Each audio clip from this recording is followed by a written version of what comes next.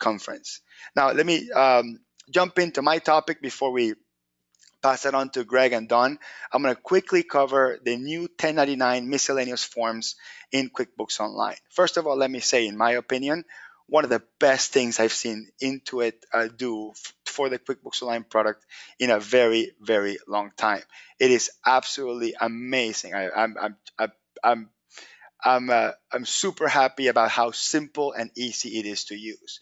So let's jump to that. Let me go into Google Chrome. I think you should be able to see my browser now. And I have a QuickBooks Online account open. And one of the things that is noticeable is they added a new tab called Workers. If I click on the new tab called Workers, you're going to get basically looks like a new screen that splits employees and contractors as two different subtabs. A contractor in QuickBooks is basically a vendor that has been marked as a 1099 contractor. Let me explain what that means.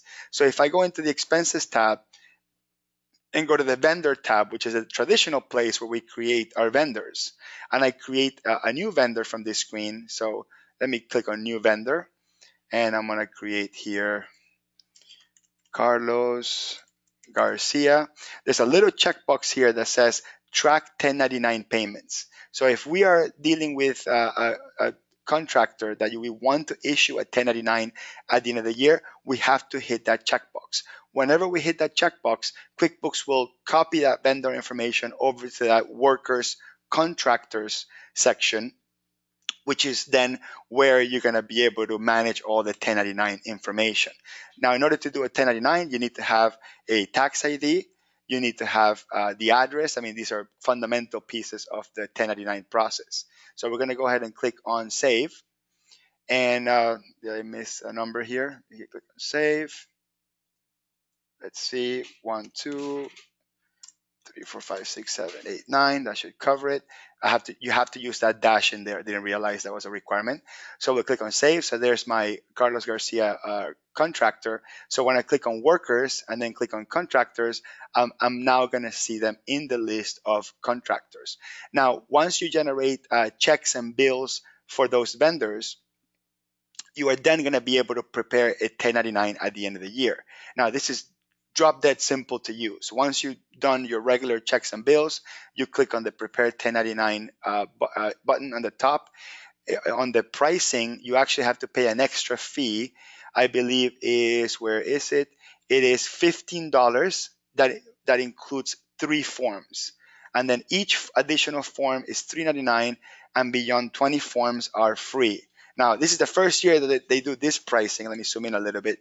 So for what I understand is you're going to pay $15 for 3 1099s, then $4 a form, and then from the 21st contractor and on, you don't pay any extra. So that is absolutely amazing.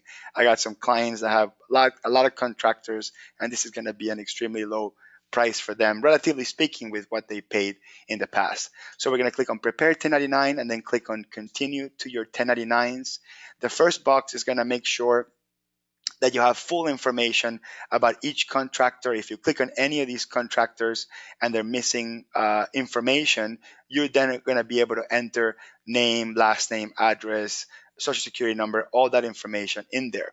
QuickBooks even included a new feature when you create the worker at the beginning, it will ask you if you want to email the worker a link so they can enter their own W-9 information. So let me show you what that looks like. When the subcontractor gets an email, they get an email like this that says, hey, this company is asking you to enter 1099 details. You click on Add Your Details Now, and it basically sets them up with a free, which is amazing, free QuickBooks Self-Employed account.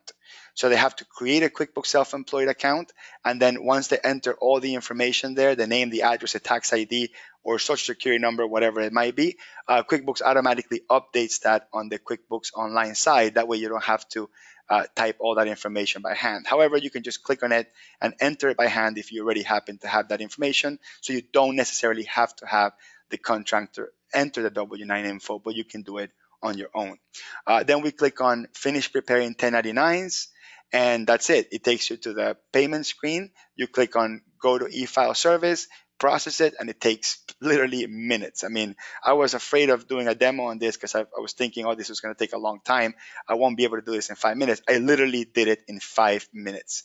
So I'm actually really, really impressed by that. It's the first time I've seen Intuit create something so simple, especially for non-accountants. I mean, for accountants, we can figure things out, but for end users, this is super simple, easy to use.